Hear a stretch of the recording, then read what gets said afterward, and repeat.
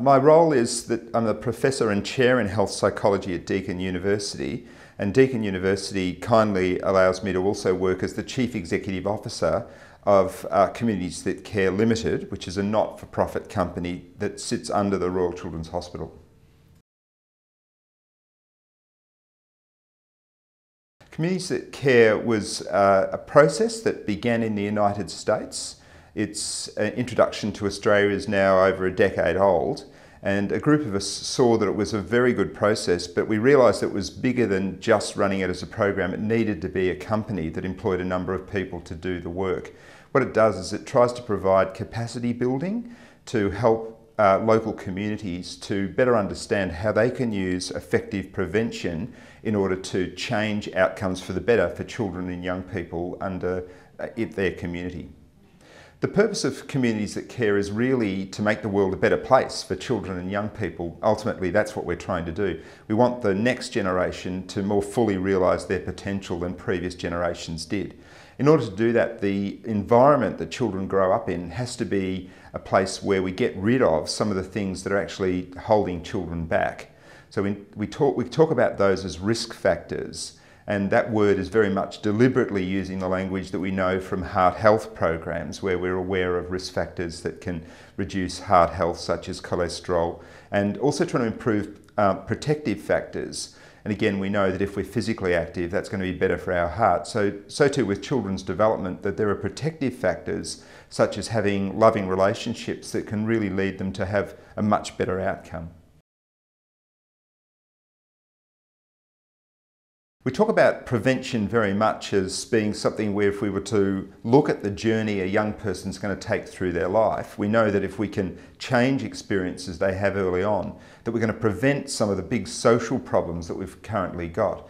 So the big ticket ones that could be reduced are mental health problems, crime and the need to incarcerate people, alcohol and drug problems, relationship breakdowns and violence. All of these things have a pathway, and there's a reason why people are behaving like this in our society.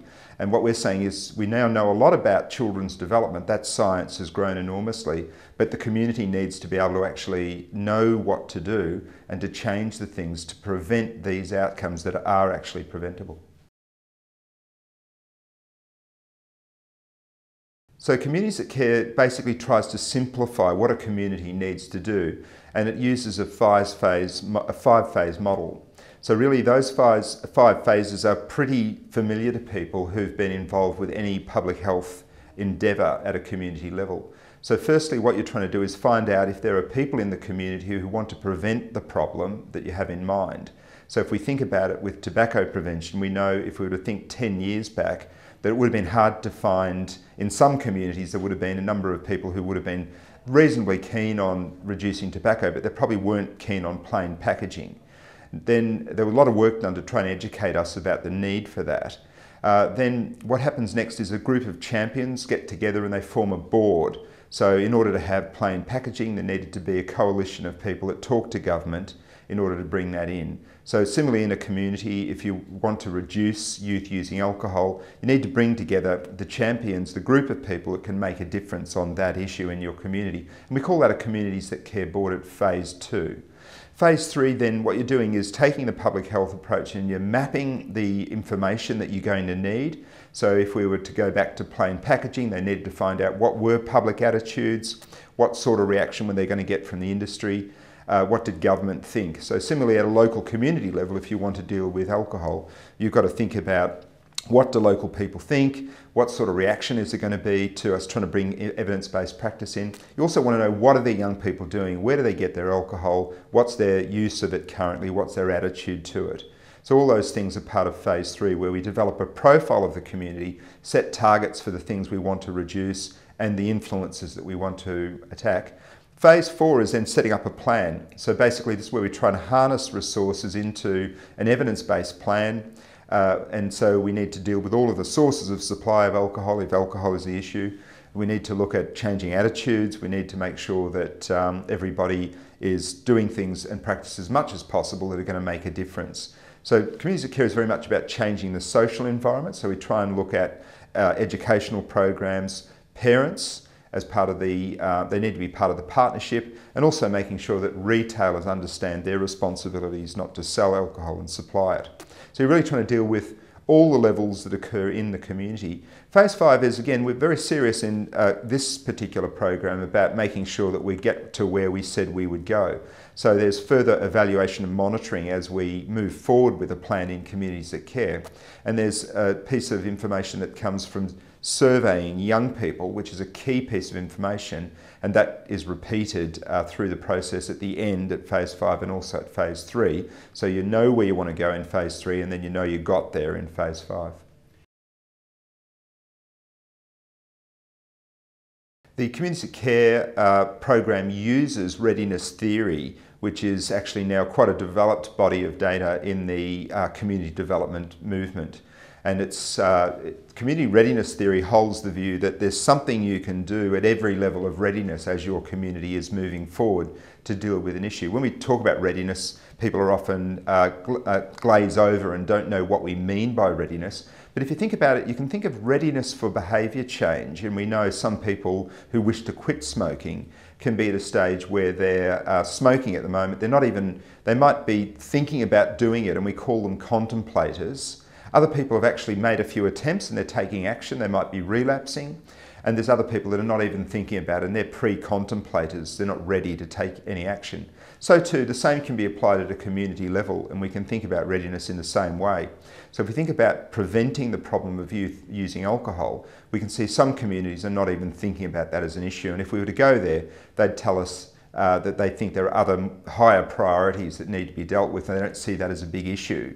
And so that does happen a lot. Other communities, we see that there are champions in the community that are actually very concerned, and they might have read information that shows that by drinking at a young age, you're actually increasing the likelihood that you'll drink heavily through your life because your brain is very sensitive to alcohol at a young age, and you're going to develop dose tolerance very quickly by drinking even small amounts. So they've read that information and they can be champions, or they may have seen in another community what's possible.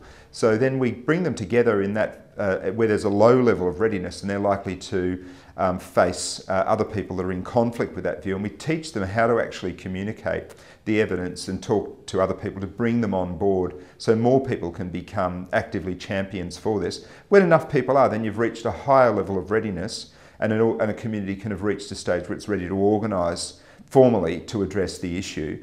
At that stage, you still need data, and there's a lot more to increase readiness. A community gets to a higher level of readiness, in our view, as it moves through the phases of communities that care. So communities that care is built to map readiness and to build readiness. At a high level of readiness, a community actually has been through a few cycles of data collection. It's already got people on board formally, putting money in to try and reduce the problem, and it's well organised to take action when it sees either it is getting there or it's not, to alter the action it's taking. And so it's really taken charge at that stage. At a high level of readiness, a community is very well prepared to take action on a whole range of issues it faces.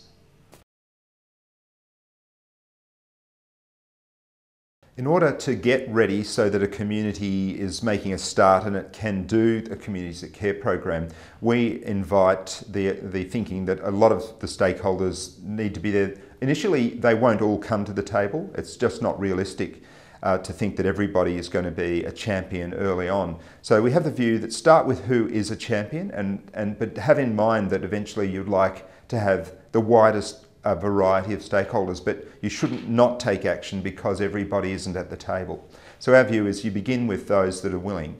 And what we have found is that the process can build more interest amongst people as it moves forward. So who should be there ultimately are those people that are in a position that they could benefit from a prevention change. So if we think about the issue of youth alcohol use, what is not immediately aware to many of the funders of the large programs that they invest in our region is that alcohol actually is having an effect, and it's one of the reasons they're having to invest large amounts of money is because these issues are there. It's a preventable issue to actually reduce young people using alcohol, and it would save money in a whole range of budgets. It would save money in the hospital budgets that are spent here. It's going to save you money in other costs to do with social problems. You're going to have less domestic violence, you're going to have less road trauma.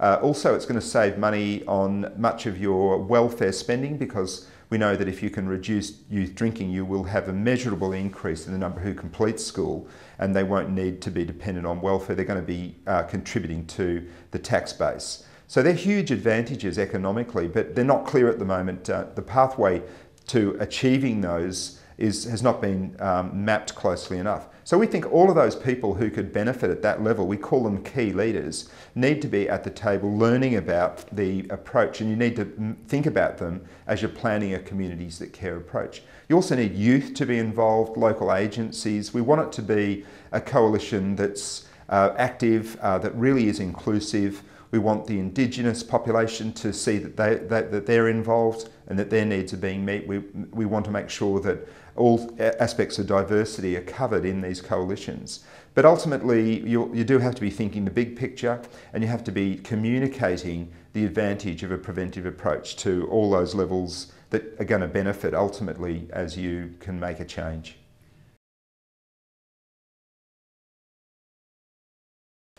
With communities that care, the governance is handled in what we describe as a communities that care board. Now the board, it doesn't have to be formally labelled as either a board, it can be called a coalition. There's other labels that people use it, and we don't really care too much for how it's presented. And also we're not proprietorial about communities that care being the name that the board gives itself. So many communities name themselves in a way that identifies with their community. And we think that's very good, because it's a good community development step. We do want them to, if they're going to use the process and agree to use the process with high fidelity. And the reason for that is that there's a lot of evidence that if you do the steps and you carry out the survey, for example, with high competence, then people will look at the data and they'll trust the data to a greater extent. And the plan is one we want governments to actually feel confident to invest in, so we want it to be done to a high standard. So those things are what a board is needing to do. Then they need to be skilled at doing that. So we therefore need to make sure that the board has got good training in the prevention science approach, that the board knows what they're getting into, that they're signing on to do this to a high standard, and that they'll stand by the product in the end. So what that means is the board has certain disciplines, and the way that the board is organised, so the governance need to be such that you've got a way by which people can make decisions, that they can form working groups. It doesn't need to be a special form of governance. We don't recommend one form of governance, but it does need to be one whereby there's openness in the way that the meetings are conducted. So we would think that a lot of that should be handled as good practice in the way that an organisation, a community organisation functions. It's obviously going to be an organisation that invites membership from a range of different perspectives. There will be some disagreement and conflict along the road, that's to be expected. And so all of those things need to be part of the way governance is handled. All things being equal, we know that we need to keep minutes and records of what we're doing. Decisions need to be formally announced, and there will be a lot of public face with the way that governance occurred, so people are accountable in the community. As the board moves forward to phase 3, they'll publish a community profile report, and that report will actually state that these are the main priorities to be addressed for youth in our community, and we look for that to become a consensus document. So the way the board behaves needs to be one that builds confidence in the community, that when that call for consensus is made, that the issues of any conflict that might be there have actually been handled in such a way that was respectful and enabled those differences to be recorded in the way that the call is made for a consensus. So I don't think that's that different and unfamiliar to us with other community processes we go through. Of course, when the final plan is also put together in phase 4, then again, there'll need to be confidence on the part of key leaders in the community that they're prepared to put money on the table to enable that to roll out in a large way. So there'll be a lot of consultation. So the board does need to behave itself in such a way that it can invite this type of collaboration.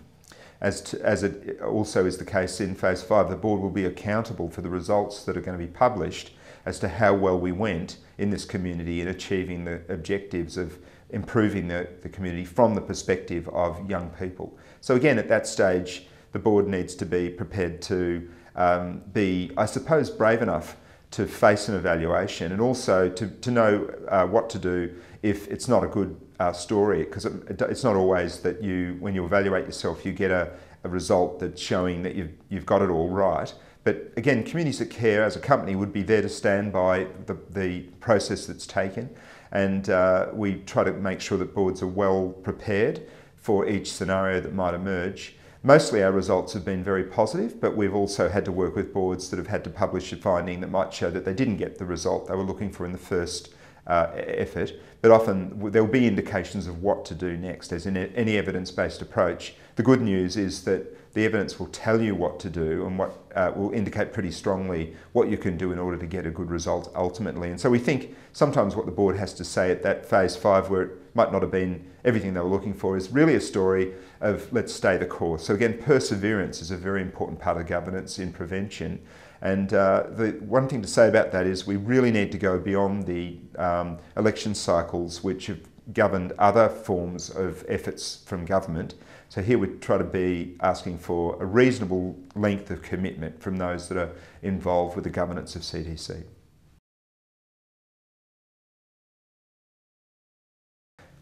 Communities That Care has its own youth survey that's been developed, and it was carefully developed by the originators of the program in the United States. We've actually taken that survey and adapted it for Australia through a very large research program that we undertook with the originators of the survey in the United States. Now, obviously, with youth research and youth surveys, there's a lot of them around the world, and we often think that it's quite a simple process to run a youth survey because it seems so familiar. Actually, that's true, but there's been a massive investment in these surveys in the United States beyond what we could ever match in Australia. The size of their economy just is obviously 20 times ours, and we shouldn't think that we have to redo everything that they've done.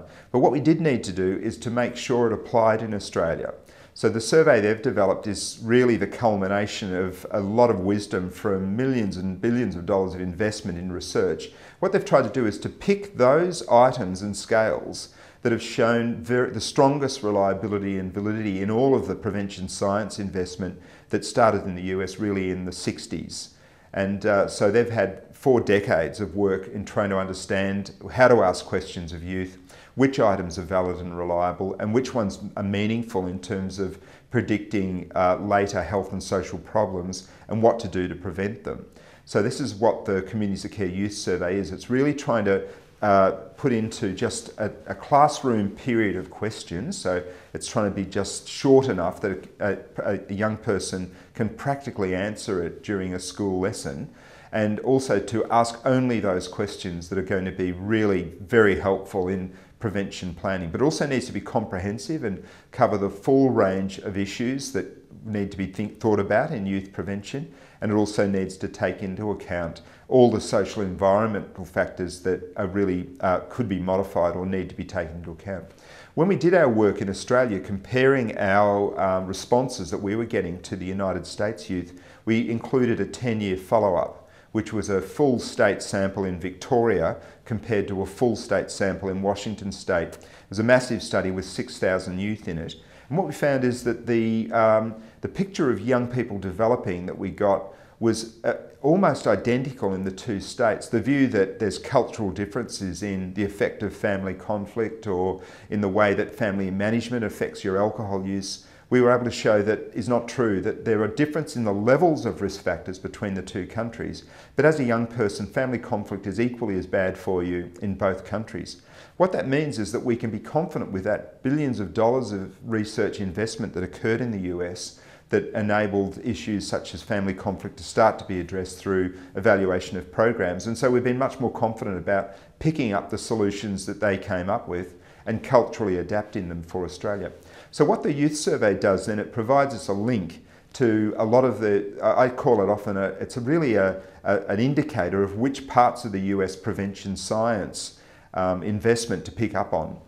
Where we have high risk factors, but they have solutions, or they propose to have solutions, we should be looking more carefully at their solutions, is the outcome for me of all of this research into the youth survey. So the youth survey gives us an idea of both how high the problems are in our community. So it measures things such as substance use, antisocial behaviour, depression is measured. But it also measures whether or not children are going well at school, so we get a good indication there of something that, again, that's very important to us. And then we get an idea of their social environments. It's asking questions about how things are going in their family, again, whether or not they're getting their recognition and opportunities at school, how are we going in the community, what's it like for them in the peer group, and again, looking very closely at their own behaviour. Looking at things such as bullying, for example, which is an experience they might have in their peer group. So it's quite comprehensive. We've also included in the Australian version questions about diet and exercise. So these two things are new developments that we also include in the Australian version. And again, they've proved very reliable measures of those behaviours, which are available then to be interrogated in each community. When we talk about a risk factor, again, what we're really going back to is to use the example of heart health, where we know that people are very familiar with talk of risk factors. In fact, the science of risk and protective factors was developed in the heart health area. So in the heart health area, if you ask people what are some of the risk factors that can damage your heart, people will talk about we shouldn't be smoking, we shouldn't be drinking too much, these things are going to be bad for our heart, it's not good to have high cholesterol. So those things are discovered because we know they have a causal influence on the outcome. So risk factors are not telling you the cause, they're indicating that there's a strong likelihood or probability that you'll have an increased chance of the bad outcome. And that's what the good thing about risk factors is giving you the data and a term to use about an increased likelihood or probability of the outcome. So how do we discover that you're someone who's likely to have the outcome that you want to prevent? So when we bring it back to young people, we need to talk about the things that affect them. So obviously what we're interested in is those young people who go on to have problems that were very visible to us as a community. At the moment, we know that we would like to have fewer young people who have alcohol problems or drug problems. We'd like to see fewer of them involved in violence. We know that we don't want to see them dying on the roads and getting injured. We're worried about their mental health. Family violence is another thing that we don't want to see obviously occurring. Early age pregnancies and situations where mums are growing babies that are vulnerable. Again, these are very bad outcomes. Leaving school early is another one. So those can actually be dealt with in the same model, and we can begin to find risk factors for those if we look at particularly longitudinal studies. So longitudinal studies have been done across the world, but we're very strong in them in Australia as well. And one of the good things about being in Australia is that people are really quite willing to share that information, and they're very proud of the information they've collected. So for example, we have the Australian Temperament Project that began in 1983 in Australia. It's one of the longest running birth cohorts in the world, and that study has looked at a whole range of youth behaviours and has information on parents' reports, the reports of infant nurses, and there's data now to the children being followed up in their 30s, and we're looking at their children. So an incredibly rich source of data. That type of data, when you ask yourself, who are the children who went on to have problems with alcohol and other drugs? What were some of the things that occurred for them early on that might have been triggering points that led to that group having those issues? That's how we identify risk factors in this type of terminology. And we find when we look at that, we can begin to see what some of those risk factors were, and it emerges that early age alcohol use or introduction to alcohol, the patterns of your parent drinking, and heavy drinking in adolescence is some of the things that we can see that are likely to predict your moving on and having problems with alcohol as you're growing up as a young adult. So too with violence. Similarly, you can predict or see the young people that went on to become violent when they were in their young adulthood. And again, we find there that there's a couple of different risk factors. One cluster of risk factors that can occur is where children are showing these types of antisocial behaviours in childhood, and we often can trace those back to problems they're having in the very earliest relationship with their parents. Parents will be reporting difficulties with that child, and also often the parent themselves, the discipline strategies they're using can be shown to be different to the community who don't go on to have those problems. There'll be escalating child behaviour problems that are not managed right through primary school, and that that's a class of risk factors that we know therefore would need to be dealt with early on in life. And so risk factors can be identified through this really very important database of longitudinal studies, but overlaid on that we know a bit more about them from efforts to intervene. So we also study very much interventions that have been made that have shown that by reducing that risk factor that you can reduce the outcome. So we know there's a lot of information that parent education can reduce child behaviour problems. Both the child behaviour problems can be measured by the children reporting their own behaviour or the parent reporting the child's behaviour, and that those things will lead to less violence as the children grow up and reach adulthood. So that gives us even more confidence that the risk factor is having some sort of causal role there, because if you can reduce it and then you are reducing the outcome, you're pretty clear that that risk factor is malleable and it was very much affecting the outcomes you're trying to prevent. So risk factors have different, it can exist in different parts of a young person's life, and they can come up at different times in development. They're studied through longitudinal studies, and they're also, we add to our confidence in their causal relation through intervention work and by testing theories as well. So it's still I think there's still undiscovered territory, but what we do know that there's a very solid database for at least 35 of them, and we try and measure all of those in the Communities That Care Youth survey. So we have reliable measures of them that can be asked of children both in primary and secondary school. With protective factors, what we're looking at there is something a little bit different to risk factor. And one way to think about that again is to think about the heart health example, where we see that being physically active is going to be protective for your heart.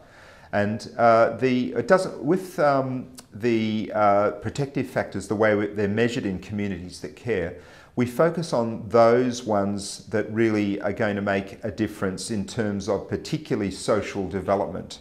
So we're very interested in a theory of development called the social development theory. The idea of social development theory is that a lot of behaviours as you're growing up as a young person are influenced through your relationships, and particularly who you bond with or have social attachments to. So if you're very attached to a gang, then you will try to change your behaviour to fit in with the code of conduct in that gang. If it's a gang of bikies and they're violent, then you may have an initiation where you've got to show violence in order to join the group. So that is just one graphic example of something that occurs right through our lives, that we have inductions or bonding to certain groups. So obviously if it starts with our family, we want to, if we're bonded with our family, then they often have a huge influence on our behaviour. They'll also influence our beliefs and our attitudes to those behaviours.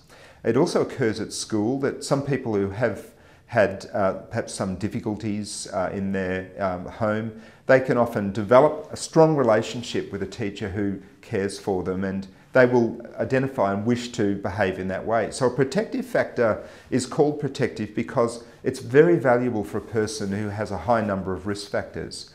If a person who enters is not doing that well at school, enters school with maybe having family difficulties, if they can meet an adult who offers them this sense of an opportunity and recognises them, helps them to develop skills, they can develop quite a strong relationship with that person, and that can become a protective factor. So mentorship is quite protective of young people who are at risk. So to a teacher that takes interest in you and who breaks through and can find your way of learning, that can be something that people describe as having been a complete change for them in their life. They might have had a falling out with one parent, but the other parent they have a very strong bond with, so that can protect that child against bad outcomes. So protective factors are looked at in terms of having strong bonds or attachments to a pro-social person or institution in school, the community. It can be somebody that you've met in a sports club, or it could be in your family. We also look at pro-social relations in your peer group, and these are protective factors that are measured. We look for rewards and your sense that it's a rewarding environment at school or at home, in the community, and opportunities. So again, the idea that you do need an opportunity to join in a good club if you have nothing else going for you, it's important that you still recognise that you do have that opportunity. And if that's rewarding and you can develop attachment there, then that could be a game changer in your life outcome. Protective factors also are things that you can have within yourself. So one thing is we measure in the Communities That Care Youth Survey social skills. So some people can have difficulties in school with their peer relations, and they can get coaching about how to approach peers and not maybe be violent to them if they're telling them something that's offending them. There's a way to be assertive about communicating that can be effective in reducing the problem. So social skills are very important, and also emotional skills are very important. So coping skills of how to deal with stress. We know that there's many counsellors teach children who have a vulnerability to depression about various mental health skills that they can use to cope with symptoms they might have. And so these things give children a sense of emotional competence, the feeling that they can manage their emotions without necessarily those problems stopping them doing the things they value and want to get on with in their life. So those things matter as well. Some people are just naturally able to have a happy temperament and they can handle stress. That's harder to change. That is something that obviously is a given. So some things are genetic and they protect you. Intelligence is another one. Some people have high intelligence and they can solve problems faster than others. And those things are quite protective if you've ended up in a situation where you do need to work out a different way of approaching things. But we also do see that protective factors in social relationships can be built up. And so we focus particularly on those things, the skills and the protective factors that are areas that you could change.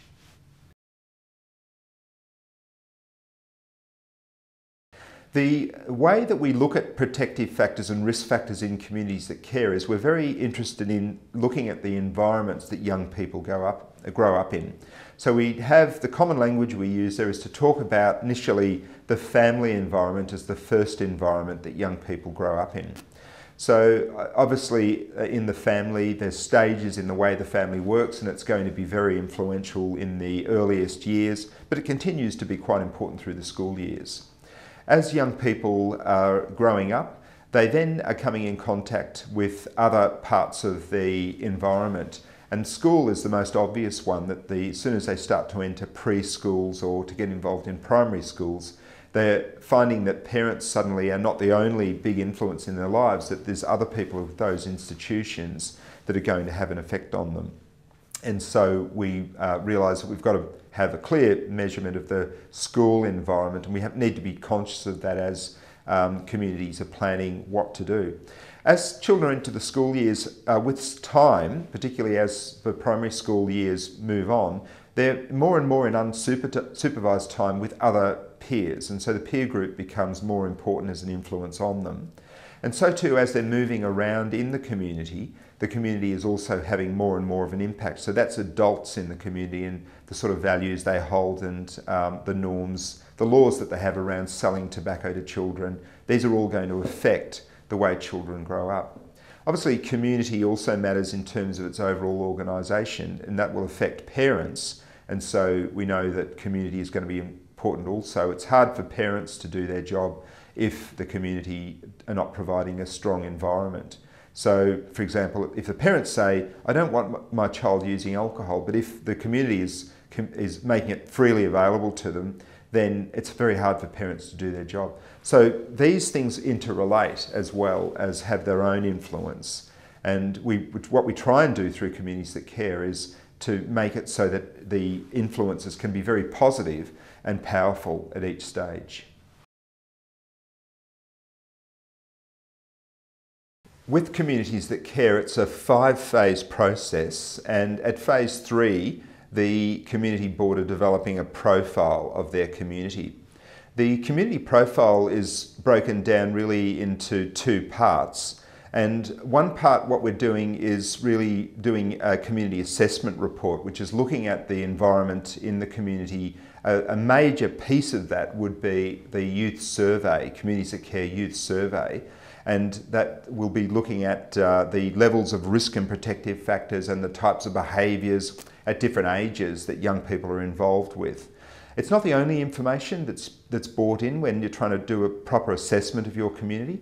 It should also be looking at other data, as much data as possible is often what I say. The other thing I say about doing the community profile report is realise everything is time limited. So many communities will complain that they wish they'd had more time to dig deeper and deeper into issues. My warning to people is that that can also be a trap, and people are, we are information hungry, but it's also important to realise that we need to do an excellent job within a time limit. Don't go for perfection with any stage of the process. So an excellent job is having improved data and enough data to be able to make a confident decision about something that matters. So what sort of data can be brought in to assess our community? There's obviously census data. We should be consulting youth to try and get as much opinion as we can. We want to bring in the Australian Early Development Index to look at what that's saying about our community. We want to look at census projections to know what future population of youth will live here. Is there likely to be some major development that's going to affect the planning decisions that are made?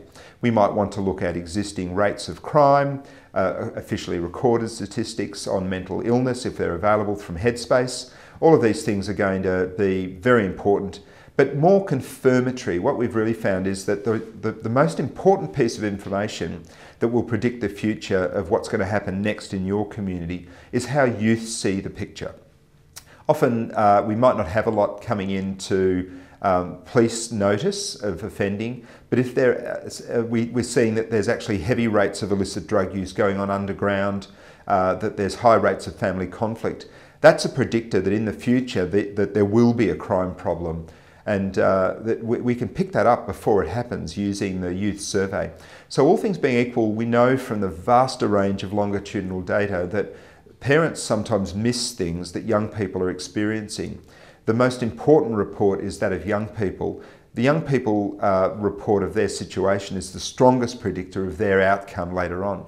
So the youth survey actually gives us really valuable information that we believe should be taken notice of. And it's interesting that it hasn't been available up until recent years, that communities had a profile report of young people's survey data. It's good to have it, and it's important. I think increasingly government are realising that that's an important piece of information that all communities should have. The second thing that communities do is after they've made decisions about the important risk factors that they wish to address, is they do a community resources assessment. And with the resources assessment, what they're doing is they're going and finding the agencies that might be dealing with the risk factor. So if we take the example of family conflict, your board would become very interested to know about the agencies that might already be playing a role to reduce that problem. So interviews will be held, try to get an idea of the number of youth that are covered already by that service. Can it be expanded? What type of approaches are used? This type of information is collected then to try and really drill down to what the opportunity might be to expand that service. What are the struggles it has? All these questions are asked. The reason for narrowing down in the resource assessment to focus on the priority risk factors is because, again, it can be overwhelming to do community mapping that takes into account every service in town. But it should also be an open process, that there may be services that are not well known, that wish to make themselves known to the board, and so the community resource assessment also invites submissions, and you have a process that sets a date to say, well, we're finishing the report on this date, submissions are open, and we're very much interested to hear from you if you have a submission to make about this issue. So an open process that, again, is fair and reasonable and practical is what we're looking for. And those two pieces of key information that will include the student survey data, decisions that were made about the priority risk factors to address, and what's already going in the community, help to develop the profile report, which will also have a view as to where the gaps are at the moment. And that leads to the next one, which is the Phase 4 activities.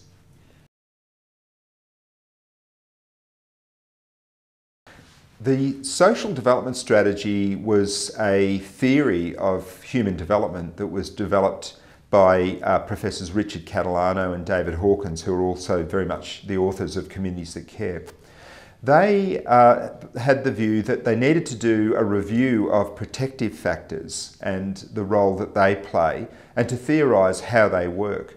So it's a theory of human development and how the role that protective factors play in predicting longitudinal research outcomes that could be modelled from previous studies into longitudinal human development, particularly looking at that period from childhood, preschool period, then looking at the school age period, the early and later school age periods, and then young adulthood. And so there's versions of the model, the social development theory, that have been developed for each of those parts of human development. So what they really are is a synthesis of previous theories that have been put forward to argue how it is that the major influences that are affecting child development. So they are bringing together a lot of theories that were developed particularly in the criminology area, but they also take account of behavioural theories that have been developed. So an attachment theory is also incorporated into it.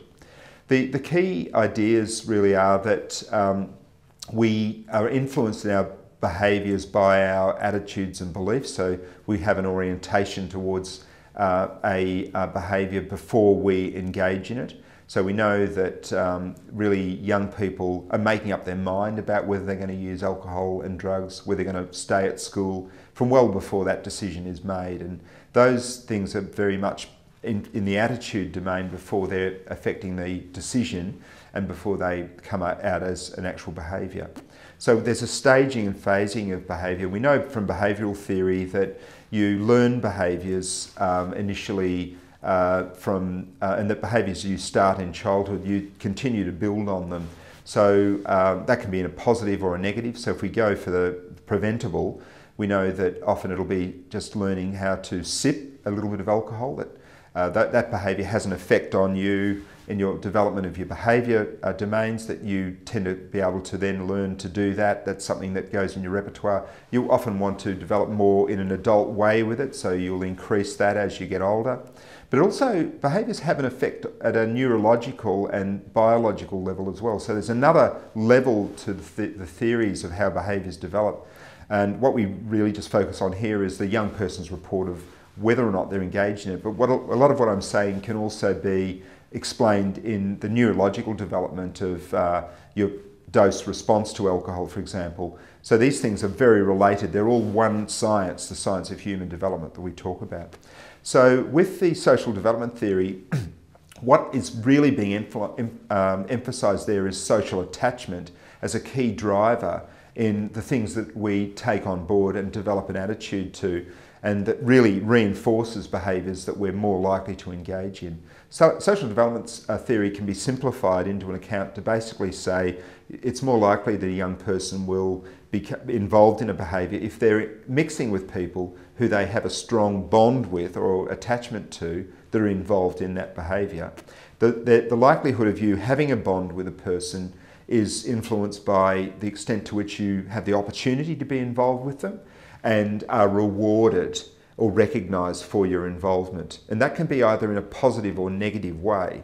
So for example, if we use the example of being involved with a gang will often have an induction ritual, and that can be sometimes quite painful, your involvement with a gang, but you won't forget that you're inducted, and then there's the sense of bonding and allegiance to that gang is not always through something. There is a recognition for your involvement, and it will often be the fact that you've become involved, you were given the opportunity, there was some form of ritual or reward or recognition that led you to then feel part of that group. More so, it's an easier induction, and it's through rewards. So praise is enormously important as a reward. Just recognising that someone's doing something and being able to sort of mention that you see it is hugely rewarding, and people don't get enough of it. And it really influences their sense of being part of you and attached and identifying with you. But skills matter a lot. So if we're going to be able to provide opportunities and we want to recognise people, we need to make sure that the young person has the skills to participate in that area. So it's all very well and good to invite a young person to come surfing with you, but if they end up getting horribly dumped in the first wave and they didn't have the skills, then it's not going to be a very rewarding experience that you want to return to. So again, it's a matter of what the social development theory is helping us to understand is the role that these things that we can change, skills, rewards, opportunities, play in building healthy bonding.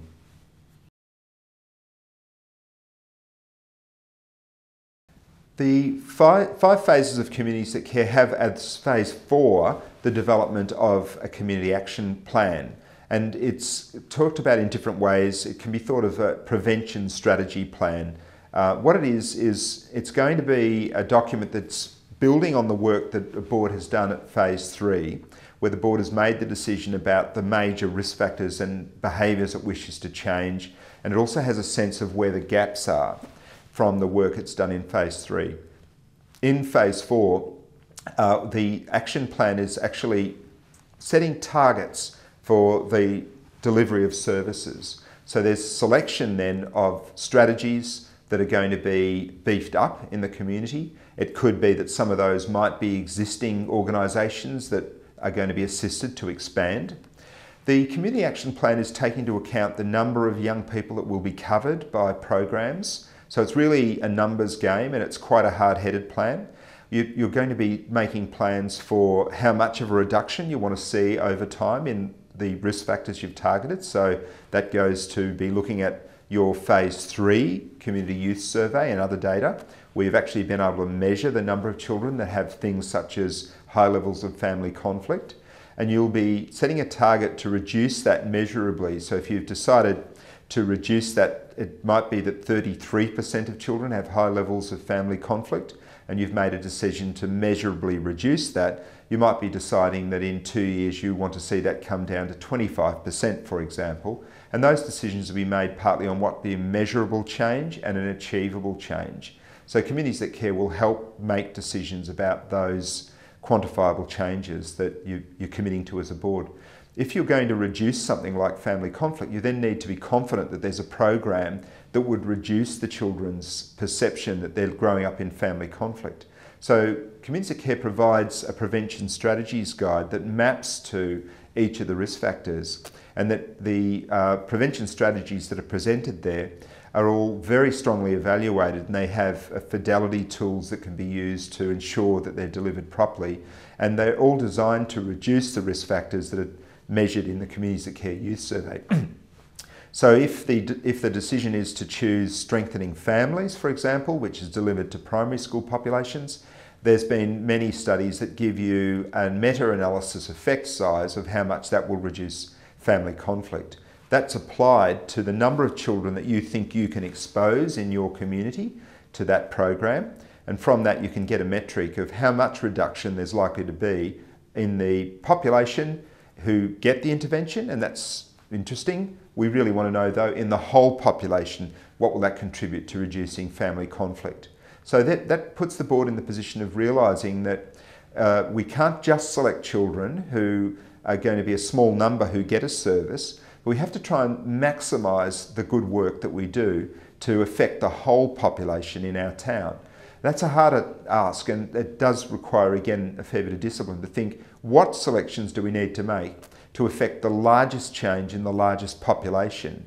And that's the reason why Communities of Care encourages boards to think carefully in phase 3 about not aiming for too many risk factors to change, to try and be selective, because it is actually a hard job for the board to cover a whole lot of children, and there needs to be a lot of thinking about the strategies that will be selected. The good news is that Communities that Care can link you in with program developers that have had years of experience in achieving these changes, and trainings then, once as a board you've made a commitment to select a particular set of strategies. What you're really selecting is trainings from those developers as well. But you're also making a statement that if we invested heavily in these strategies in our community, that it would also going to make a measurable change. And we believe that is a measurable change in savings in the future. So we keep making that point that the plan will actually have an economic benefit for the nation, and we think all the benefiters are there in the state and the federal government need to be aware of the benefit you're creating. You'll have a measurable way to demonstrate to them, and it needs to be that the report is used as an advocacy document. The action plan is used as an advocacy document to try and get the key leaders to advocate for funding to come to your community. It's often asked, why can the action plan only include things that are in the strategies guide? And the answer to that is no, it can be broader. But what we do ask is that we're able to all have a conversation about the need for evaluation for things that people might be passionate about but have never been evaluated. So it's okay to include them, but there does need to be evaluation, and a good evaluation of them. And for things that are clearly controversial, where we believe that the best of the prevention science says that they're not good, that there needs to be a conversation about removing them from areas in the community where they might be being harmful for children. So part of Communities That Care is to actually have that conversation about what things are we doing at the moment that are actually maybe harming children. So one of the things that we're very keen on is that children are not supplied alcohol or that they can't purchase it. Sometimes there's some heartburn in that because we know that people who are running businesses are part of our community, and we try and do that respectfully and bring all people together so that we're not inviting unsustainable conflict. But we do want to have the conversation about what's in the best interests of kids. So too, sports clubs. We know that sports clubs are very good, but many of them have lax policies around alcohol and violence. And so, unfortunately, we measure that for many sports club involvement, the children are actually not going in a positive direction, but some of them can go backwards towards violence and substance use. So again, we're not in favour of that. We can measure that and it can be removed. So all things being equal, what happens is that the champions around the board in the action plan are identifying actions to move forward with, but they're also trying to take action to reduce things that might be bad influences as well. So an action plan is actually going to have a lot of effect if it's done well. It needs to be carefully thought through. It doesn't exclude anything that's innovative, but we very much are trying to get everyone on the same page of evaluating. And it leads to phase 5, where there will be a chance to test whether or not all of what was attempted through phase 4 did actually have the result that was planned.